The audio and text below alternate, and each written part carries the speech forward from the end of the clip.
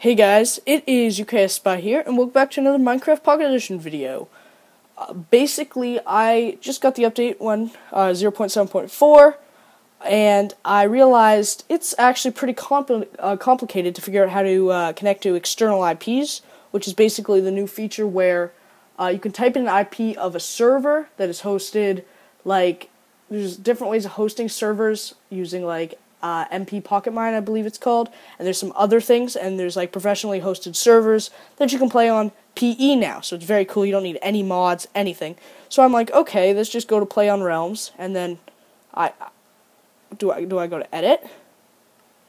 No, I don't want to go to Edit, so I guess I can't add external IPs. That's just not what you do. You go to Play, and you go to Edit here, and you see there is a server I've added. I can just go to Edit, and I can go to External.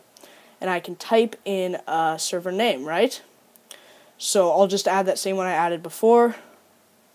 This is basically a really fun survival game server. So we basically just need the IP, which is sg.lbsg.net. And you can just go ahead and leave the port the same. And if you go to add server like that, it'll be added just like that. And you can just click on it and join.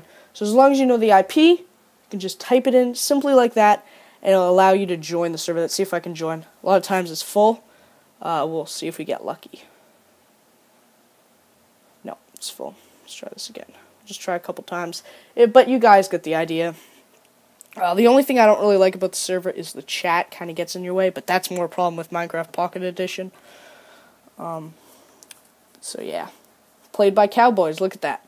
So yeah, that is just a simple tutorial on how to do that, because I had trouble with it, so I know some of you guys would have trouble with it.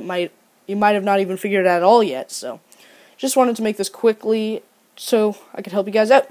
So yeah, as always, thanks for watching. You get a spy.